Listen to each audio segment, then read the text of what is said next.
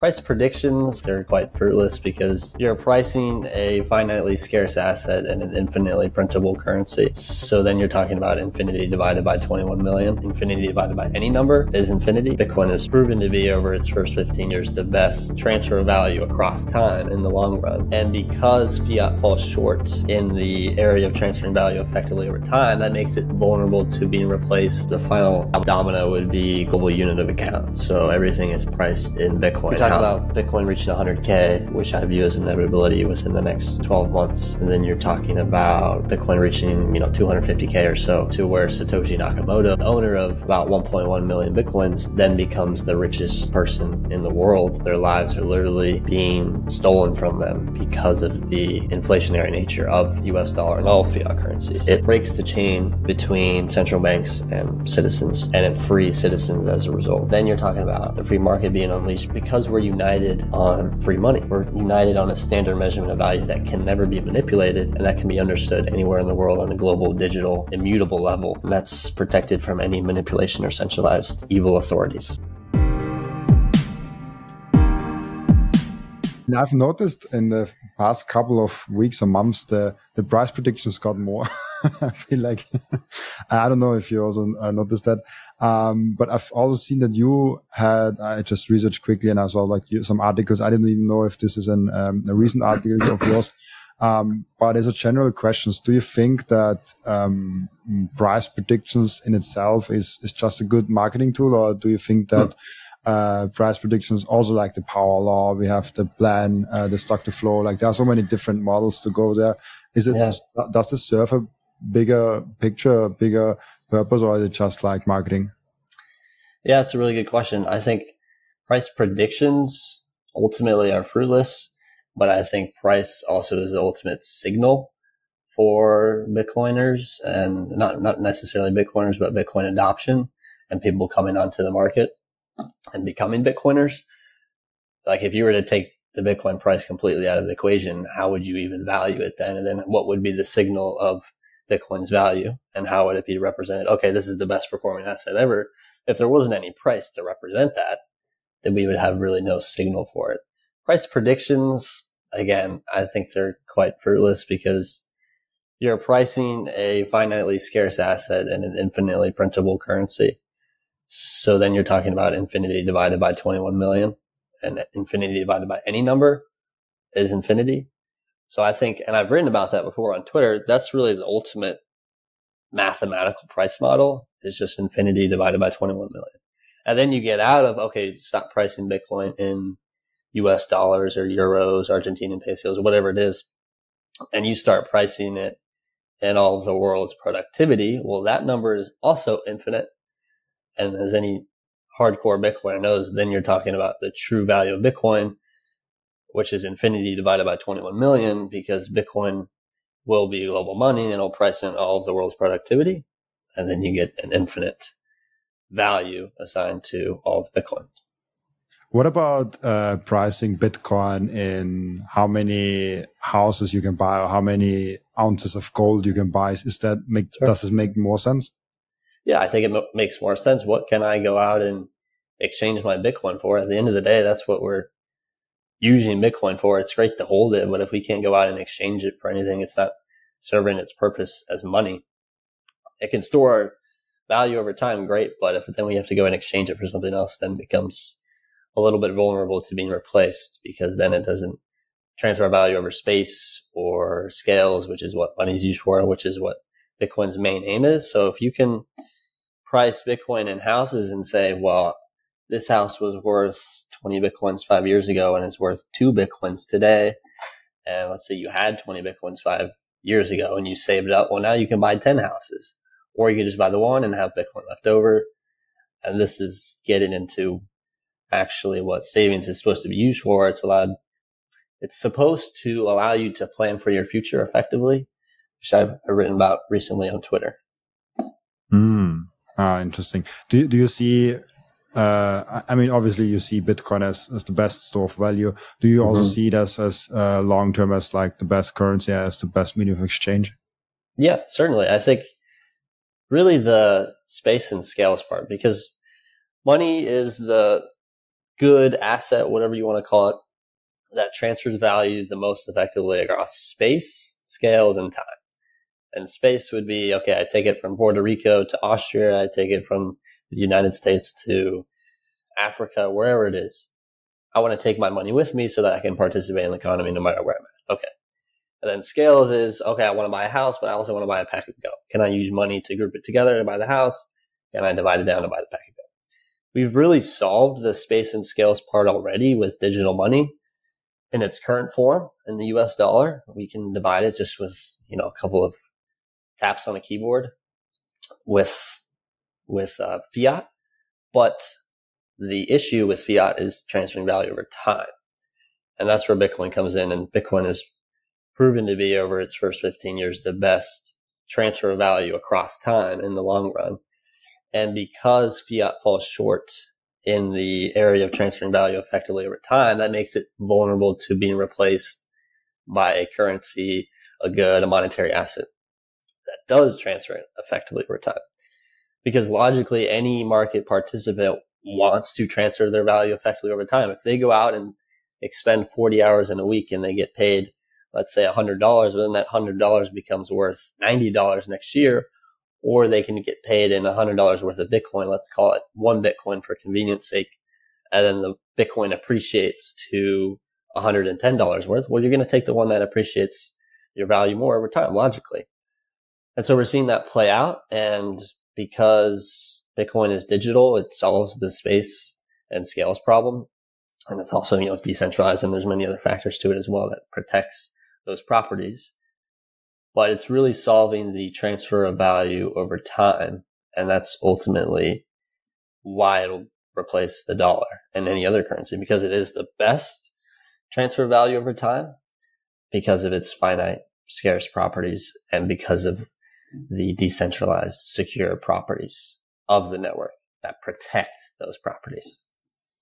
I like a lot those comparisons, the historical comparisons of like how new technology replaced old technology, when we have like from landlines to cell phones, when we have like from horses to cars, like all those things, they all kind of follow the similar S-curve adoption. And I mean, everyone is well aware of that, like the internet also. Do you see that? Like the timing is always really interesting, and it's also the hardest to predict, and to look out in the future. When you look out like maybe 5 years, then okay, look out like 10, 15 years. On the one side, we have like this fiat monster, this fiat thing that's kind of really bad, but like everyone still uses it, and there's still a monopoly on it. What's your current status of fiat when you would like? Maybe let's do this. If you think of fiat as a human being, and a human being at some point just dies, how far is that human being? Is it like 50 years old? Is it like 70 years old? What would you say is the current mental and health status of fiat? Well, let's say, the way I like to try to predict quote unquote Bitcoin adoption is with a normal distribution curve, because you're talking about fiat that's existed officially for 53 years now, but really the manipulation of money has existed for much longer. The Federal Reserve officially enacted in 1913, but money was still being manipulated prior to that plenty. So you're talking about a monetary system that's been entrenched for quite some time versus a monetary system that started from literal zero with Bitcoin 15 years ago in 2009. So it's not going to happen overnight. But again, the way I like to think about when the kind of shift plays out in terms of Bitcoin becoming global money and replacing the dollar as a reserve currency and really replacing all fiat currencies is with that normal distribution curve. And so my far left tail end, which would be the quickest for Bitcoin to be adopted, I would put as 2027. I think you're starting to see some political discussions already with US presidential candidates, i.e. Trump, that are supporting Bitcoin because, Bitcoin doesn't need Trump, but Trump needs Bitcoin. And you're going to see political candidates start to increasingly understand that they need Bitcoin if they want to get elected to office, which is the name of the game for politicians. They like getting elected. So they're going to continue to pander to Bitcoiners, and especially because Bitcoiners are single issue voters, i.e. they want money separated from state, which is what Bitcoin does. They're only going to vote for the candidates that support their beliefs. And so you're going to see an increasing amount of politicians that do that already. So you're already seeing that, and it could be as quick as 2027. Again, that's far left tail end for me. I would say far right tail end in terms of the slowest would be something like maybe 25 years from now. We'll call it 2050. I'd be really, really stunned if it took basically 40 years for Bitcoin to be adopted, because technology is compounding exponentially, and the internet took much less longer to reach basically 60% adoption. And that's really most of the civilized world. And as technologies continue to spread and the internet becomes more accessible in remote locations, then people have a greater access to Bitcoin, which is leveraging the internet. So if it took another 25 years, that would really stun me. But my kind of middle third of the distribution, which is where I think the most likely chance, the most likely time frame is for Bitcoin to be adopted, would be about 10 to 15 years. So I'd say 2034 to 2039 is kind of that time frame, which would put fiat as a human being, let's say the average life expectancy. Well, the average life expectancy of fiat, I believe, is about 50 years, somewhere around that number. And we're at 53 right now. So technically it's already past due. But under the normal distribution curve model that I like to use, it gives it about a 10, 15 year lifespan. But it could all happen so quickly, because you're talking about a debt spiral that we're in right now that's in an immensely negative feedback loop that's only continuing to get worse. And it's not a United States issue. It's a global issue with all of these debt-based currencies. So it could happen, overnight. Some people like to say it could happen the way you fall asleep. Slowly, then all at once. I think that makes sense too. It's interesting because 2035 would also be the moment, when I'm not mistaken, where 99% of all Bitcoin supply would be mined. So there's some significance there. Would be interesting to see. Then the last 1% takes 100 years. Yeah. It's would be an interesting time. What do you mean with when Bitcoin gets adopted? What does this mean? It's fiat dead and we all use Bitcoin to transact, or what does it mean that Bitcoin is fully adopted?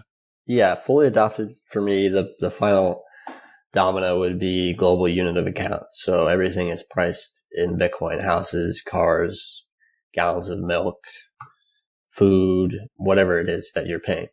Everything is priced in Bitcoin. Everything is denominated in Bitcoin all over the world. That would be the final domino, would be the unit of account. And that would come shortly after becoming the global medium of exchange. And I think I came across this idea, I believe on Twitter a few weeks ago, where someone mentioned the possibility, or maybe they were clamoring for the idea for countries and really the world as a human species to come together and kind of sign on to a constitution-esque style of document that just declares Bitcoin is money for the world, and everyone kind of signs on to that, which I thought was interesting. Something that it's akin to the Declaration of Independence. We're separating from King George, the manipulators, the scammers, the ones that are debasing our money and taxing us to oblivion, et cetera, et cetera. And so we kind of declare away from that and unite along this monetary standard, which I think it's a cool idea. That's a really cool idea. I mean, 2035, it seems very aggressive for me. Yeah. But at the same time, I'm this fiat system is it existed so long already, this 50 years, right. Every year we are not in hyperinflation, and we're not at people in the street demonstrating against the Federal Reserve. It fascinates me that we are still not there. When I saw everything coming together in 2020 with COVID and everything, I was oh yeah, in 1, 2, maximum 3 years, we have massive strikes on the streets, and we will have massive hyperinflation. I'm kind of amazed that we don't have it till now. Well, I think a big part of it is because the dollar is the kingpin and it is the global reserve currency. They, being the US, let's just call it the US monetary system, they have the benefit of exporting their dollars and their inflation to other countries. And that really is the greatest export of the United States, is the dollar. Whereas you take a country like Argentina that prints their country to oblivion, prints their money to oblivion, that all of those pesos, we'll call them dollars, they stay within that country. They don't get exported out and used elsewhere. And so they feel the effects much harder than American citizens would just in the country, because those dollars in the States are sent to Honduras, they're sent to Mexico, they're sent all over the world, Cayman Islands, wherever it is. And because of that, we don't necessarily feel it as much. But if you go to other countries, their economies are getting destroyed by inflation because they can't circulate their printed money outside of their country. So it's a harsh reality for the States, but it's the best reality out of all the fiat currencies, but it's harsh all the way around, really. And there's also like, there's a lot of interesting things here, because, it's very true that, for example, in the States or even like in Europe, it's inflation is kinda in control. Like, I don't go into the supermarket and I'm like, oh shit, the prices are massively rising. Like, you don't notice it if you don't look exactly in there. But then there are also countries like not that far away from me, like Turkey. Turkey has like an official inflation rate of over 100%. So the unofficial is probably like 200% or maybe even above that. It depends on what metrics you're looking at. And they're still not like, I mean, they're probably more inclined to Bitcoin. But I talked with, I think, like 2 or 3 people already from Turkey on the podcast. And they're going towards like gold and land and whatever, like those kind of things. Why even in those countries what do we need to do that people get Bitcoin? Like, is it just like time and will that actually be done? Because there's like 2 hearts in me. Like the one heart is like, oh, it will be so quick.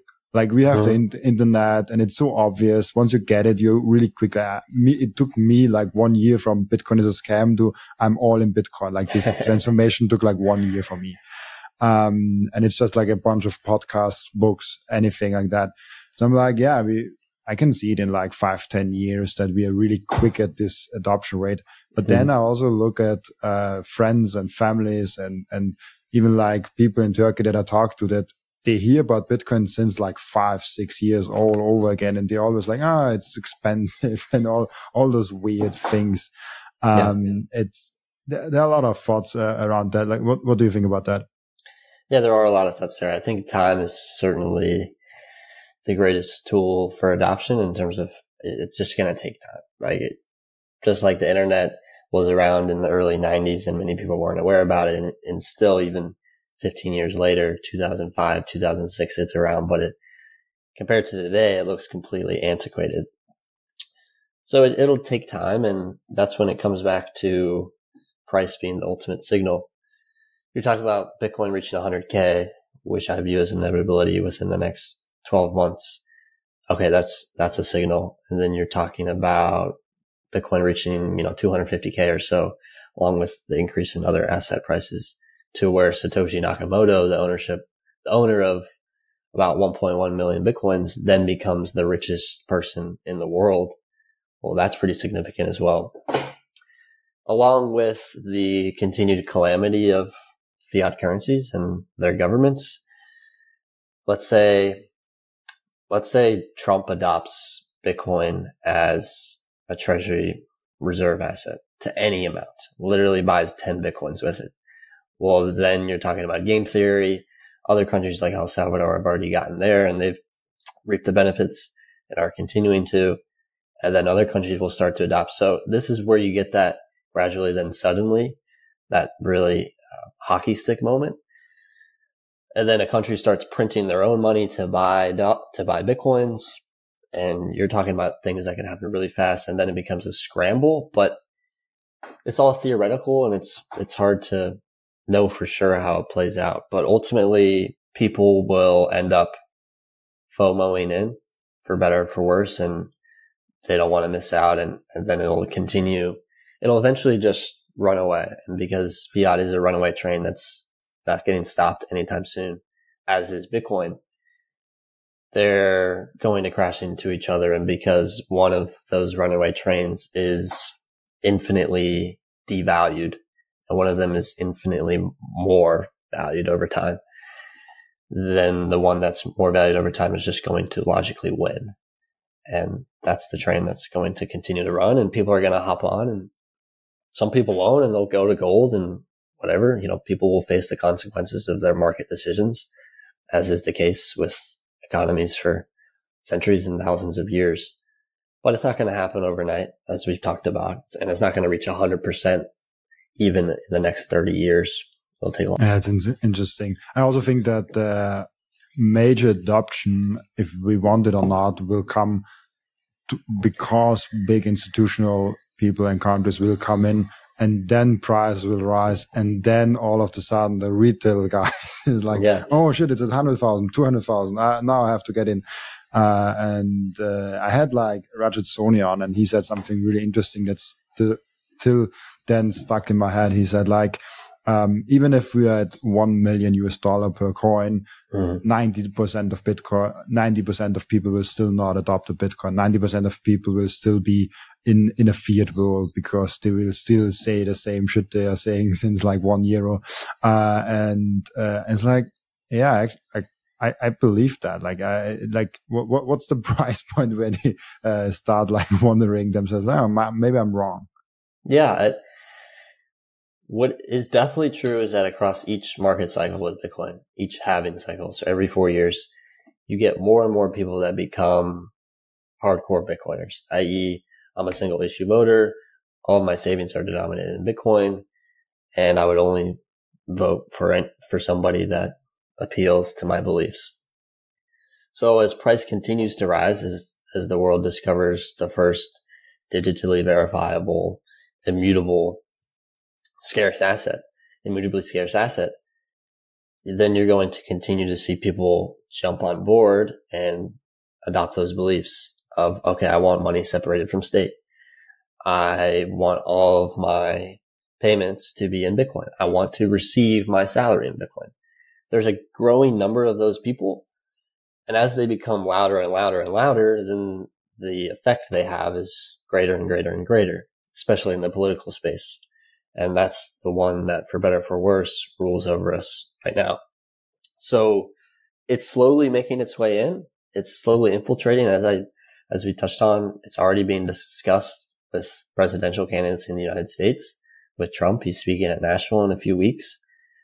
And you're going to see senators and congressmen and women continuing to run on platforms of, I support Bitcoiners and their beliefs, and I support the use of Bitcoin in the States. And maybe they don't necessarily understand it fully, but over each cycle, I think that the main point is that you're going to see more and more people become hardcore Bitcoiners, and really just Bitcoiners in general, that see the merit of Bitcoin and see the failures and shortcomings of fiat and how their lives are literally being stolen from them because of the inflationary nature of the US dollar and all fiat currencies. And so as more and more people wake up, the adoption number increases, and then you're just talking about a technology getting adopted. That's really cool. Do you think, last one on this topic, because it's really interesting for me when I think about right now, there's like different kinds of Bitcoiners. There are those who only care about the number grab technology. Yep. Speaking, those are on exchanges, on ETFs, on those kind of things, which is the vast majority of people. Like the vast majority of Bitcoiners don't have a hardware wallet. I talked with the Treasure CEO. He said like 2% roughly of Bitcoin holders have a hardware wallet themselves. Do you think that that the whole world will benefit from Bitcoin, or is it only those people who actually get Bitcoin and the properties of Bitcoin and what Bitcoin will actually do for you personally? I think absolutely the whole world benefits from it. Even if you don't hold it, money being separated from state, in that you don't have a central banker or a politician or a government able to obliterate your life savings at the stroke of a pen, I mean, that's huge for yourself, even if you don't own the thing. Of course, what would you own in that sense? If you want to participate in an economy where money is separated from state, that's a whole another topic. But I think all of humanity has to benefit from it, because the main problem with money over time is its centralization, in that people can control and manipulate it, create it, whatever, whether it's rhinestones, whether it's agri beads in Africa. There's plenty of stories that we could go through, but the core value with Bitcoin is that no one is able to manipulate it. No one's able to create it. No one's able to debase your life savings that you've rightfully earned, and no one can take it from you. It can't be censored. It's permissionless in that you don't need to go to a government or a bank to sign off on you joining the network. You can just go and pay somebody. And so it helps everybody. Again, of course it helps you more if you own the thing and you participate. Logically, it's like, how much does an iPhone do for you if you don't own an iPhone? But I think it still benefits people because it separates money from state. Perfect. Really cool. I love that thought a lot, that it will benefit, like, even the last person that comes in, and even the last person that kind of is on that, like, it benefits from the social thing and from everything, and from the monetary aspect. Yeah. How was actually your journey into Bitcoin? How did you come in, and what are you currently doing in Bitcoin? Yeah, my journey is from the investing realm. I got into equities in the stock market in August 2020, shortly after they printed trillions of dollars. So it was quite lucrative and the ultimate case of beginner's luck. And then I rode that wave for about 5 or 6 months until start of 2021, when I heard about crypto from a friend. And I started looking into it and really just sent some money into Bitcoin, not really knowing what it was, purely for the number go up technology. And I held it for 2 weeks and I was sweating my balls off the entire time because I had no idea what I was holding. I was just hoping it would go up.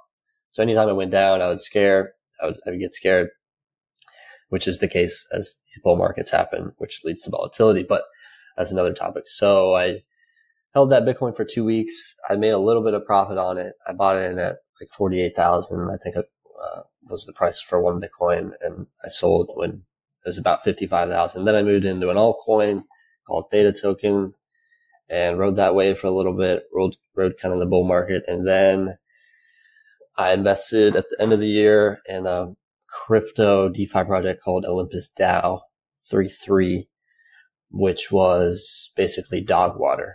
So I put my money in dog water, and anybody that's drank dog water knows it doesn't taste very good. It's not good for your body. So I quickly lost some money and realized I was playing the whole investment game completely incorrectly, not optimally. So I reset, went back to square one, and just reevaluated my entire investment strategy, sold everything in the market, went straight to cash, and just started looking and analyzing at all of the different monetary investment assets out there.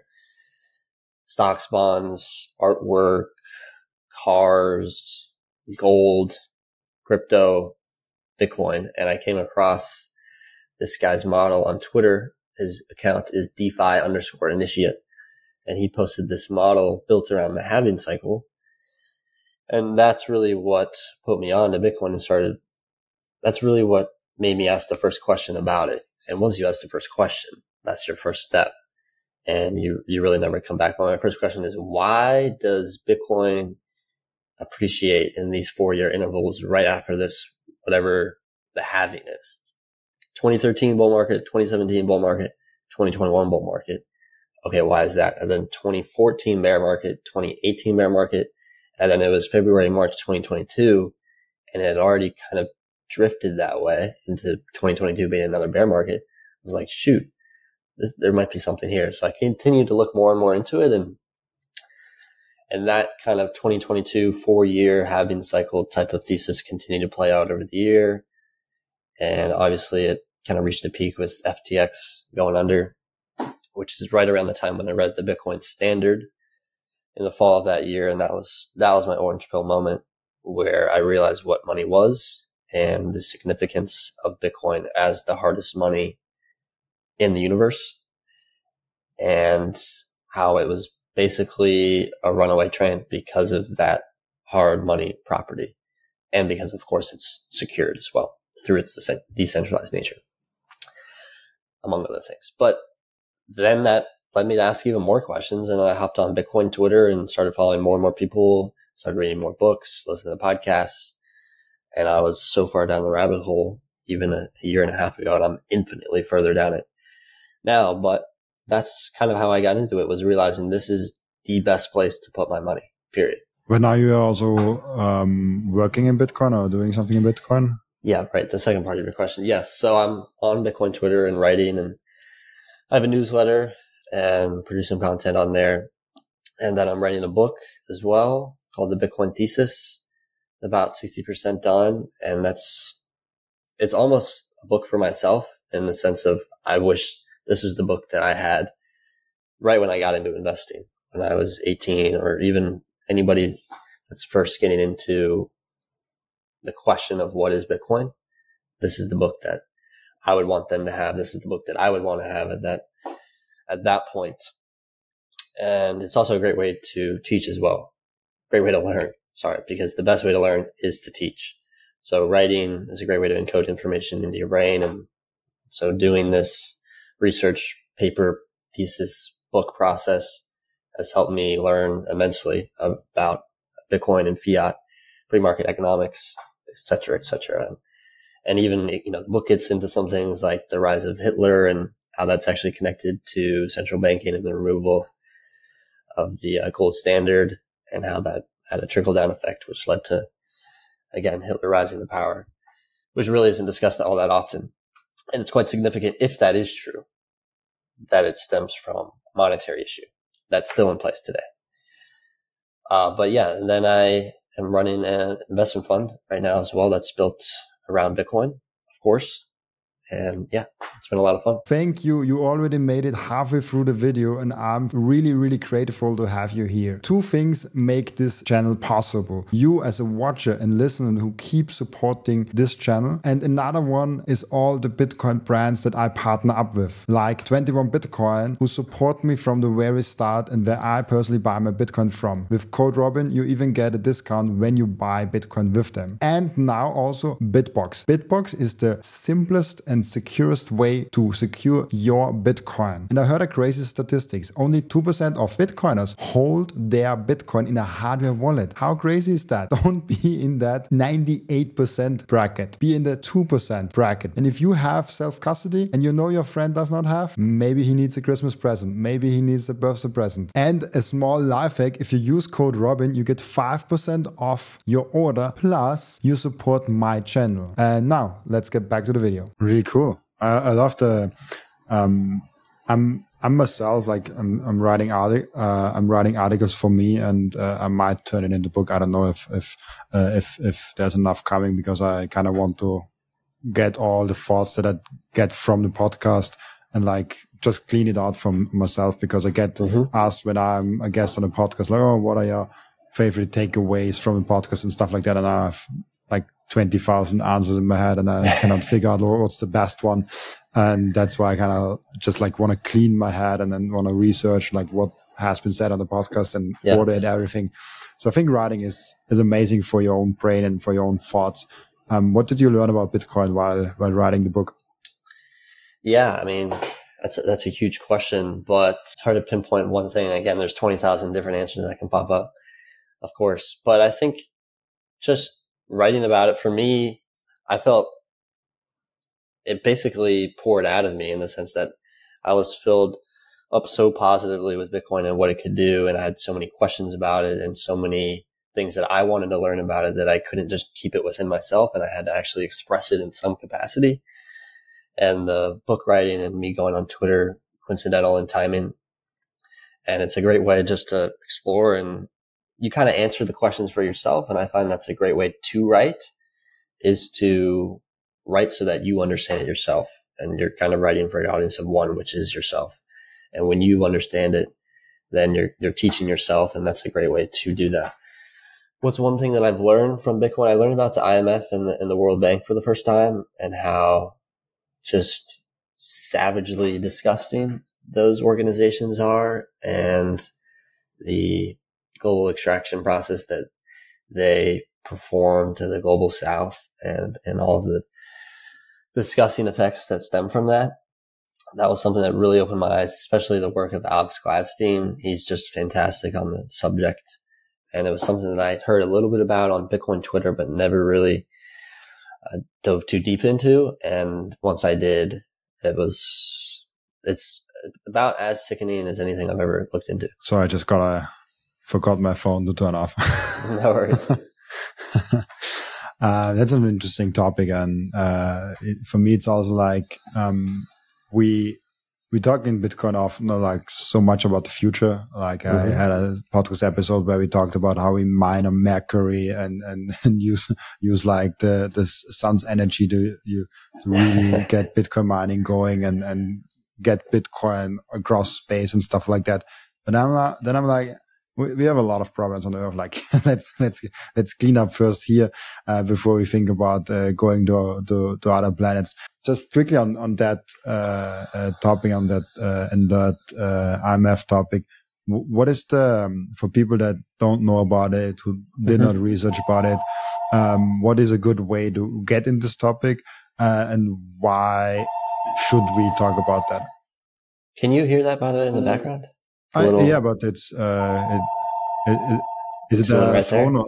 Yeah, there's a landline at the property I'm at right now, which is, I mean, it's like finding a dinosaur. But oh, it's nice landline, because we talked before about like landline. There you go. Yeah, cell phone. It's still there. Like it's also in Austria. Like landlines are still a thing in Austria, but less and less. For example, I have in my apartment no landline, but I know my grandma still has a landline. I don't know if it's still available. And there are even some new houses. They just wanted to have a landline because it wasn't available there, and they just put it in. Right. It's like a house phone that's always reachable. Exactly. Yeah. It's something interesting, but I think like now it's like 0.01% or something like that. It's still there, and it will be extinct at some point, probably. Yeah. I think, like I said, it's already becoming more and more antiquated. And even being here, I've never picked up the phone once.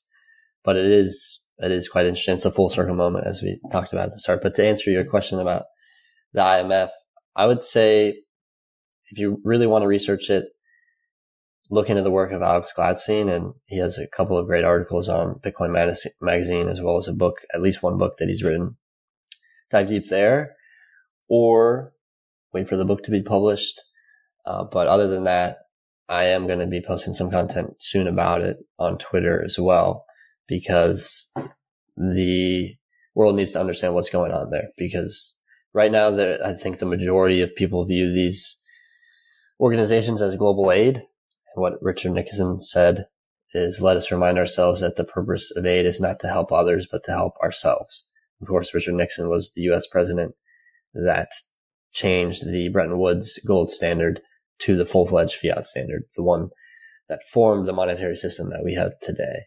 And he was the one that said the quiet part out loud, in that these global economic aid organizations are not helping others. They're really extracting resources from these other countries and bringing it to the developed nations. And so what's happening is the developing countries are actually developing the developed countries, not the other way around. Oh man, that's some deep truths right there. I think it would completely flipped out like 4 years ago when I would have heard that. But now I'm like, yeah, it makes total sense. Like it's even if you look at like history of money, there was this time where like Europeans already figured out, and they were already kind of on a gold standard. The Africans not. And then when you have not the global reserve currency, when you don't have the best monetary standard, your value will be extracted. And especially with the US right now, it's like 66 countries or something like that outside of the US have the US as currency. And it's a massive good business model. They can print money. Yeah. Of course, they also have inflation in their own country, but they can export the inflation, and export it in other countries. That's like, it almost seems unreal when you really think about what's going on with fiat. And then you think about like how many people judge Bitcoin as like a pyramid scheme or like something weird. And then you're like, no, but everything else is kind of a pyramid scheme. Is kind of like this. Yeah. And the further and further you get down into it, the more obvious it becomes. It's just that most people don't even bother asking the questions or looking further into it past what they hear from oftentimes mainstream media. And so, a quote that I like is, forget what they tell you. If you want the truth, follow the money, because that's where the truth lies. And if you follow the money in the IMF, you'll see that these countries, for every dollar of quote unquote aid that goes into countries, on average, $14 comes out of those countries. And so they're just getting their resources extracted from them. No different than when West Africans had their resources extracted from them in the 15th and 16th century with European settlers coming in and printing agri beads and enslaving them because they had all the power, the monetary power. And that is the greatest power, for better or for worse, is monetary power, because that's what underpins society, our economy. And so when you have the ability to print money at will and thrust it upon people and enslave them with debt, which is what I get into in the book and what Alex Gladstein does a really good job of covering, then they become enslaved, and then they have to abide by your terms, your standards. And so what often happens is the IMF will give terms to one of these countries, and you'll start to see multinational corporations from developed countries come in, and they'll start building roads. But what will those roads lead to? They'll lead to mines for scarce resources, platinum, copper, whatever it is. And they'll go in and extract those resources, and then they'll send them out to the developed countries at lower cost, because they've debased the currency in the process by enslaving them with debt that they have to pay back with more money. It's a really sick cycle is what it is. Do you think that coming back to this social aspect and this fairness, this global fairness which is not there yet, is not there now, do you think this will be the most impactful thing that Bitcoin will bring as a change to the world, because when you have like actual global money with Bitcoin, nobody can manipulate it. Of course, there are people that have more Bitcoin. There are bigger countries, there are smaller countries, and all that things. But will this be the biggest change that Bitcoin will bring besides the monetary aspect? This being what specifically do you mean? I mean when we talk about the IMF and extracting other countries and basically enslaving them, when you get $1 in and 14 out, that's kind of like enslavement for me. And will Bitcoin stop this, and will this be the most impactful thing on a global scale, not just like getting good money? Yeah, I think that when I discuss the IMF and the World Bank in the book is in a chapter called Why Bitcoin Matters. And why Bitcoin matters in one word is freedom. And when you are enslaved by a central bank or a government, as all U.S. citizens are that hold U.S. dollars, for better or for worse, much less people out in West Africa or Bangladesh that are beholden to the structural adjustment terms of the IMF and the World Bank. The fact is that anybody that owns money and earns money and has to pay taxes in money that can be manipulated and debased at will by a select group of elites, you are enslaved by those people, because they control your life savings as they please. You have no say in the matter. It's not democratic. And so it's not just the IMF people or the IMF developing countries that are enslaving, even though it's much worse in those cases.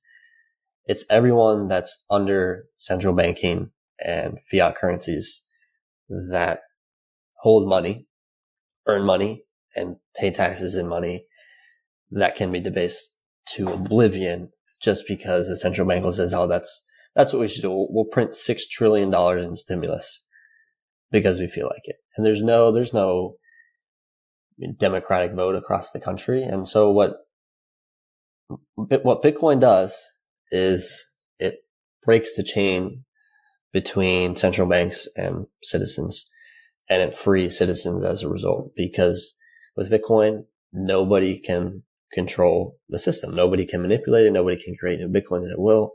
There's not a select corporation or government or group of elites, bankers, politicians, whatever it is, that can control the system. And that's the entire idea with Bitcoin. And that's the entire problem with money over the course of humanity, is it's controlled by centralized powers. And that's why it's so significant. And that's why Bitcoin frees the world. And that's why Bitcoin matters, because it frees the world, because it solves the problem of centralization. So now we have a decentralized money that nobody can use. It can be sent instantly anywhere in the world. It can be divided down, smaller than a penny, and it can never be inflated past 21 million, which means 21 million Bitcoins, which means your value can never be debased, which is what happens when monetary currencies are inflated. Your money gets devalued as a result. So now you're talking about a monetary standard that can be used across the globe everywhere, that everyone can unite on, that everyone can adopt as a standard measurement of value. And that, okay, a cow is worth, or let's say a pound of beef is worth half a Bitcoin in the United States and is worth a quarter of the Bitcoin in Australia. Well, then what you would see happen is, by the nature of the free market, because cow producers can earn more for their beef in the United States, they'd ship more beef out there. And because supply would increase there, then the demand to supply relationship would fall and the price would fall as a result. And so you'd reach this kind of collective global equilibrium to where price would fall there. And then you're talking about the free market being unleashed because we're united on free money. We're united on a standard measurement of value that can never be manipulated and that can be understood anywhere in the world on a global, digital, immutable level. And that's protected from any manipulation or centralized evil authorities. I love that a lot. I had one thought in my mind when you were speaking. Do you think it's a possibility, short and medium term, maybe even long term, that central banks figure out that they need Bitcoin, as BlackRock figured out that they need Bitcoin, as Trump figured out that he needs Bitcoin, that they are just starting to buy them and try to back fiat currencies to a certain amount with Bitcoin, and therefore kind of save fiat currencies? Right. I think that thought goes through my mind a good bit, and it's certainly a possibility in the infinite range of outcomes.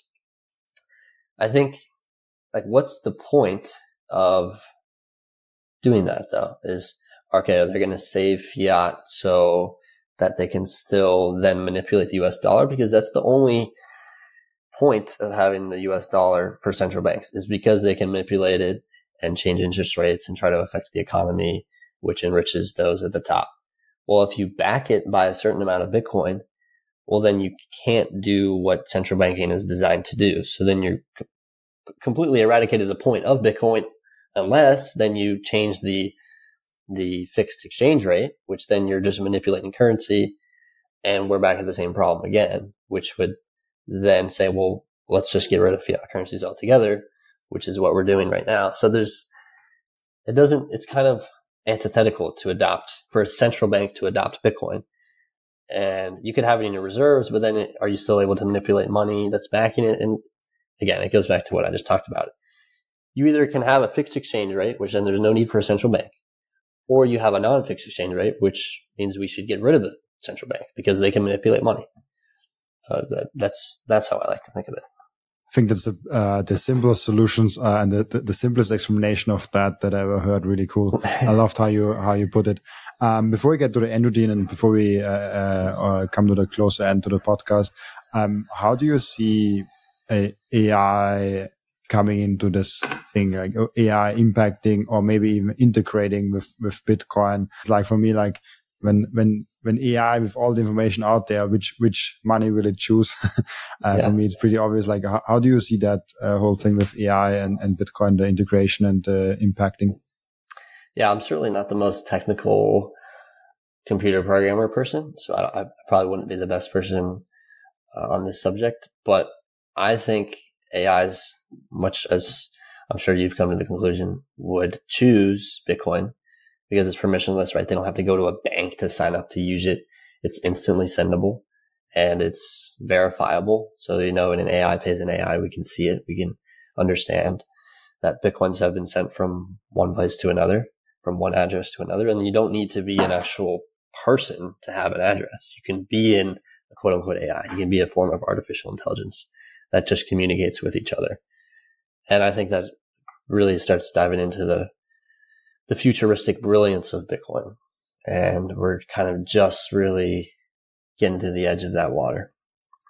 Interesting. Before we start to the end routine, I have one question that I always ask my guests before the end. The aim of the question is like kind of getting something else outside of Bitcoin, outside of money, and outside of those topics in. So what can we learn from you besides Bitcoin? Yeah, great question. Something I very much plan on talking about on Twitter, especially, is this movement system that I often say and do say and would say and will say that is the only thing that I would put in the same tier as Bitcoin in terms of priceless information that I've learned. And to put anything in that tier with Bitcoin is astronomically significant for me. And so what I've learned, and it was about 2 years ago now, is this movement system called GOTA, and it's spelled GOATA. They don't do a great job of advertising it or marketing it online, and there's some things down the line that I have visions about, but essentially there's a movement pattern of injury and there's a movement pattern of security and durability. So these people at GOTA, they looked at 4 different tribes of humans and analyzed them. They looked at newborn babies straight out of the womb. They looked at multi-decade athletes with little to no injuries. They're Tom Brady's or Michael Jordan's, Ed Reed's. Then they looked at untouched indigenous tribes all across the world that have been basically unaffected by modern society and the lifestyles that come with that. And then they looked at basically centennial athletes like your Ida Keeling's, Hurricane Hawkins, that are, for example, Ida Keeling's a 105-year-old track athlete, and she's still running pain-free, and she loves every minute. So they looked into all of these groups of people, and they started asking questions, well, why? What commonalities do they have? And so they found there's actually a pattern of movement that actually aligns with nature. Because if you look at all forms of natural energetic movement, think of a hurricane, think of a tornado, think of sacred geometry, think of a galaxy like the Milky Way. They all come in what? They all spiral. They all have these spirals to them. So they move around this center force and they spiral around them. And they found that all 4 of these groups had those same spiral-like patterns. And it's really difficult to talk about over a podcast. Visuals is really the best way to describe it. But then they looked at the other side and they said, okay, what's going on when we tear an ACL? What goes on when we rupture an Achilles? Why is plantar fasciitis a thing? Why do we have low back pain? And so then they started getting further into the weeds, and they found there are patterns in movement there as well, where every single non-contact ACL shred happens because the foot collapses and the arch that supports the foot collapses, and then the pressure gets thrown up the chain into the knee. And because very few people tear their ACLs when walking, but it happens a lot in football players with cuts, right? That's a lot of force being driven into the ground. So when your arch collapses, all that force gets driven up into the knee, and then your ACL takes the brunt of that force as it's not designed to, and then it tears. But the idea there is that our feet are our foundations for movement through time and space, and specifically the arches in our feet. Arches in and of themselves are weight-bearing structures, right? An arch, you would never support an arch with another weight or another structure. That's antithetical to what an arch is. But yet we have arch support shoes, right? So anytime we collapse the arch, which happens when our foot splays out from that straight position. Think about it like two columns, your feet and your knees, your hips, shoulders, all the way up. There are two columns on both sides of your body. If your feet are straight, those columns are in their position. If you splay your feet out like a duck, imagine the bottom of that column going outward and the other column going outward. Well, then everything above that column would just collapse under it because there's nothing supporting it. So when you splay your feet, you're collapsing your arch, and all of that weight gets thrown up to your lower back, to your hip, to your knee, to your spine, to your neck, whatever it is. And then those things that are not designed to absorb and load energy and force, then they start atrophying, they start seeing chronic pain issues. And so there's a long-winded answer, but essentially they advocate for straight feet and the strengthening of arches, not using modern day shoes, right? Barefoot shoes. For me, for example, I had flat feet growing up and I started wearing barefoot shoes. I retrained to become a GOTA mover, and now I have arches in both of my feet, which it's almost backwards. Why would not having anything supporting my arches help me build an arch? Well, it's because I'm actually strengthening the muscle and consistently developing it in the pattern as I was designed to move. So what's significant with GOTA is that they discover that every single human being and animal, every single wild animal moves the same as every single newborn human.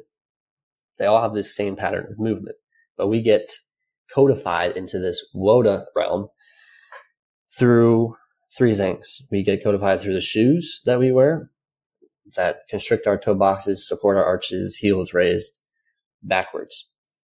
Through the way that we sit in modern day chairs, which it's almost like peeing in a urinal where your pelvis and your hips get tucked forward and you sit in this front chain dominant, which externally rotates your hips, which then what happens there is your femur gets externally rotated and then your hips and then your feet have to splay as a result.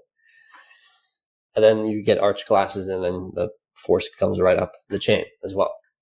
And then the third is the way that we train. So anything that trains in that front chain dominant that pushes the hips forward and splays the feet out. Think of like an Olympic squat or a deadlift. With those feet splayed, they're wide outside of the columns. Anytime you're outside of the columns, you're driving force up the chain as it should not be. So they found that all newborn human beings move GOTA, but we get WOTAfied by modern lifestyle. And so we have to retrain, become GOTA again to rediscover our true nature in line with how nature designed us to move, how nature designed everything to move. Again, if you look at wild animals like tigers, lions, dogs, cats, they all move in this GOTA pattern. They all move the same way. And that's how we're supposed to move as well. And so when we move backward, this is when low back pain becomes an issue. This is why hip and knee replacements are up 125 and 150% over the last 15 years. It's because we're continuing to adopt these modern ways of living that are backwards to how we're designed to move and exist through time and space. And so we're suffering as a result. So I'm glad you asked, and there's much more to the GOTA thing, and there's visuals that help explain, but that's certainly something that I really feel called to share and express online and help people with. And there's actually somebody right now that I'm helping to recode into becoming GOTA and live and exist pain-free, because that's a birthright. And being able to live and exist and move pain-free is as priceless as anything. Amazing. How is it spelled again? GOATA. Oh, amazing. I will look it up, maybe put some resources in the description. Yeah. Maybe you can send me some articles or books or something like that if someone wants to check it out and go deeper. This sounds, I had a Twitter space with another Bitcoiner, and he just randomly had a story about Bitcoin, and then he talked about on an adventure in his Ford train, that he always runs without shoes. Like he just runs barefoot all the time. And I'm like, how do you do how do you do that? And he's like, how do you do it with shoes? Like they are really bad for you. And I'm like, okay, interesting. I've seen more and more, Bitcoin. Like Bitcoin, there's like small Bitcoin conferences. like in a hotel with like 50, 100 people. I see there are more and more people like they're just going outside with barefoot or with just socks or something like that. It's definitely a Bitcoin thing, going back to the roots where and don't manipulate the nature too much. I mean, that's what Bitcoin is all about, like leaving nature as it is, and don't manipulate things with the human hand. Yeah, I like to say that Fiat is to Bitcoin as WOTA is to GOTA. And Bitcoin is GOTA and GOTA is Bitcoin. They're abiding by the laws of nature, the laws of physics, the laws of energy. And that's why they work. And that's why they're solutions. Amazing. Perfect. Then let's come to our end routine, where the previous guest is asking a question for the next guest without knowing who the next guest actually is. That's cool. And it's a very wide and cool question today, and never, for some reason, was never on the show before. What is your meaning of life? To be alive. that is alive. Yeah, I think that is the meaning of life, is to be alive, right? If you're not alive, then you're dead, and there is no life. So there's many things that go into that, right? Like what brings you life, what makes you feel alive, and to do those things. But to me, it is to be alive. Perfect. Then before I let you go, where can people find you? Where can people reach out to you? Yeah, you can find me on Twitter at Cole_Walmsley, and that's pretty much it as of now. But yeah, that's and then I have my Substack that's on there, and my website as well. So yeah, check me out on there. Perfect. And yeah, thank you, Cole, for being on. Thank you for joining us today. Also for everyone listening and watching, thank you for joining us today. I'll be back tomorrow with another episode. Bye-bye. Bye-bye. Thanks, Robin.